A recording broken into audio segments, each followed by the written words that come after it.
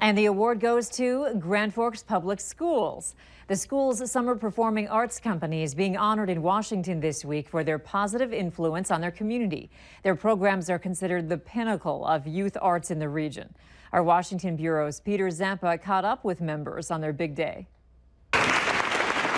National recognition for Grand Forks Public Schools. For 30 years, its summer performing arts company has inspired kids in the community. The only arts-based summer program in the region is getting the National Arts and Humanities Youth Program Award. It really helps kids just branch out, and I think to get that recognition just kind of validates what we're doing. Sydney Workup participated in the program for 12 years. She says she was a quiet kid, but playing a role in theater productions helped her, and countless others broadened their horizons. It gives you a lot of confidence to just go on stage and do what you love to do and just not care what anybody thinks anymore. Workup traveled to Washington with Dean Opp, the administrative director for SPA. He says it's humbling to receive recognition for a program that filled that void. It keeps me young. It keeps me excited about what I do.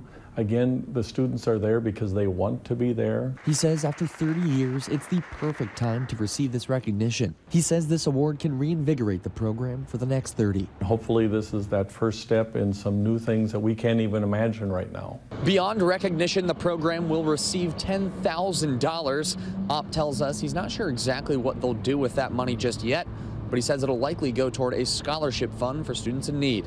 In Washington, Peter Zampa, Valley News Live. SPA leaders say their work with special needs students and new English learning students helped them get the national recognition. The Bison are preparing for South Dakota. Later in sports, a look at the Coyotes.